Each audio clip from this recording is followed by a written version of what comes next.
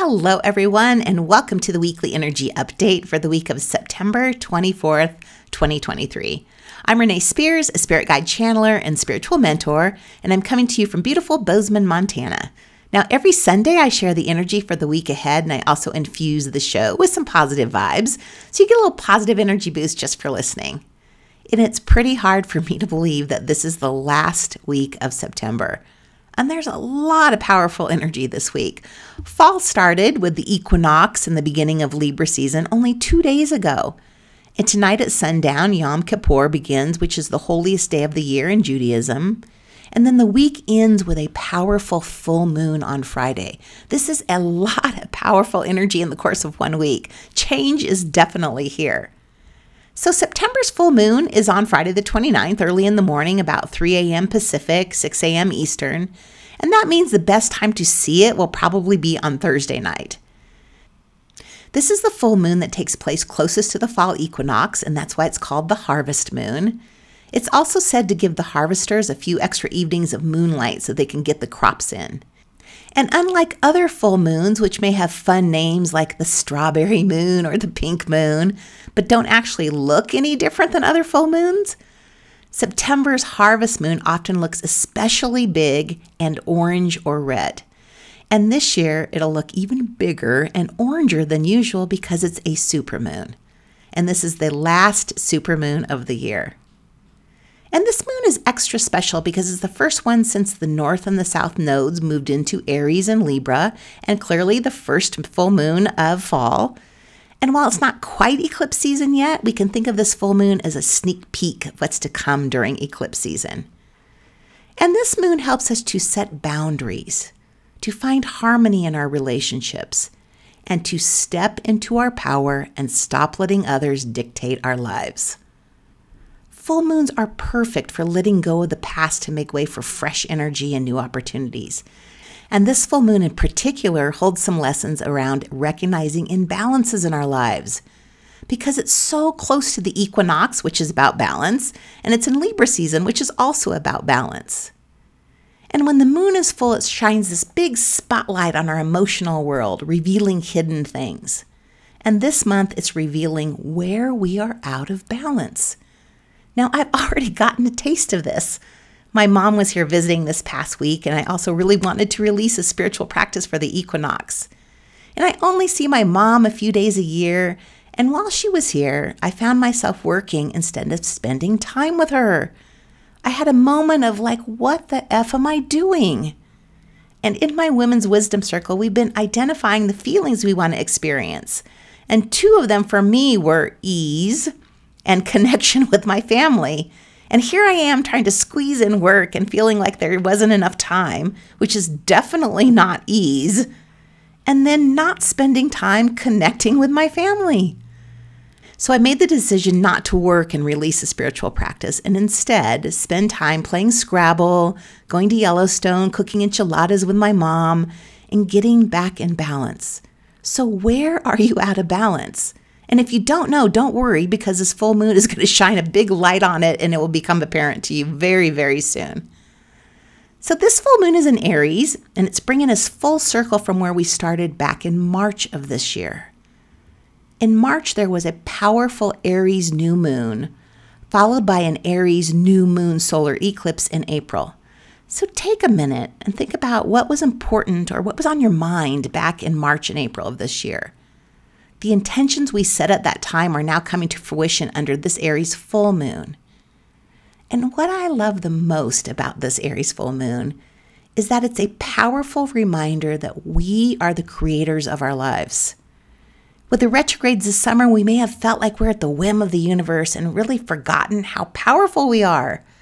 And now it's time to remember that we write our story. We're creating our lives.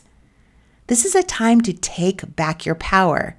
And often the power I'm talking about is in our own minds, our own beliefs about ourselves. So this is a fabulous time for some empowering affirmations, even if you aren't normally an affirmation person. Affirmations like, I am strong, capable, and confident. I can do anything I put my mind to. I am creating my life. Now, Aries is sometimes referred to as the warrior of the zodiac because of its determination and its assertiveness. So during this moon, you can tap into your inner spiritual warrior to stand up for your beliefs and your values and what you want your life to be. A full moon in Aries brings us a surge of energy and enthusiasm. It's a time when we feel more confident, we're more motivated and driven. And this helps us to take those ideas we've had in our minds that have been stirring around all summer and start putting them into physical form. No doubt there are some things you've been thinking about doing, and now it's time to take action on them. So if you could use a little bit more confidence, a little bit more movement, and a little more passion about life, it's your lucky week because we get all of that with the energy of this full moon. And of course, there's another side to this energy too.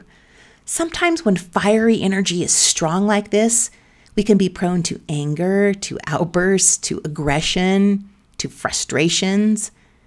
And if we're out of balance and have something bubbling up within, we may find ourselves easily triggered under this full moon. So the best way to move any of this excess energy out of your body is with movement. So things like exercise, dancing, and taking action are all great ways to soften and release any of those heated emotions. So keep that in mind because the emotions may be really heightened under this full moon because it's sandwiched between the equinox and the eclipse season. So both the equinox and the eclipses are highly transformative and bring changes into our lives. And this supermoon is shining a big light on where we are out of balance and where we have wanted to move forward and just haven't yet because of the sluggish retrograde season. And now we get this surge of confidence and energy to get moving. We'll feel stronger, more courageous, and ready to stop feeling sorry for ourselves and get on with creating our lives. We start to feel like we can see the end of the year in sight, which could feel both overwhelming and reassuring. So with the equinoxes around the corner, we feel better right now when we have some sense of stability in our lives. While we can't control everything and the eclipses are notorious for bringing change, having something to work toward and plan around can make us feel so much calmer and at ease at a time like this. And it doesn't have to be anything big. Maybe creating a routine for yourself, setting some boundaries, or taking some steps forward with the things you've been dreaming about. All those can help us feel more stable and also help us reclaim our personal power. This full moon gives us the final push to take action before the slowness of fall season sets in, which feels so good. So one more thing to mention. If you've been feeling stifled by any type of relationship, not just romantic, you may not be able to take it much longer because Mars, which is the planetary ruler of this full moon, will be forming a conjunction with South Node of Destiny, helping us to cut unhealthy cords. So on the same day, Venus, the planet of relationships and pleasure, will be forming a square with Uranus, the planet of freedom. And what all of this mumbo jumbo means is that if a relationship hasn't been feeling right, regardless of its nature, you have cosmic permission to put yourself first and end it now. This harvest full moon carries an energy of endings. That could be the end of relationships, the end of feeling powerless, the end of feeling like you're not moving forward, the end of feeling out of balance. And these are all good endings that allow us to step into our power. Remember, this is our story, and it's time to get on with it, whatever it may be. And that's it for the week. I did release the Fall Astrology podcast with Deborah Norton this week, so be sure to check that out if you missed it. And I will be releasing a spiritual practice for this lovely full moon now that I'm feeling a little bit more back in balance. It'll have more in-depth astrology, tarot, guided meditation that will focus on stepping into your power, channeled messages from my spirit guides, and there'll be pay what you can on my YouTube channel.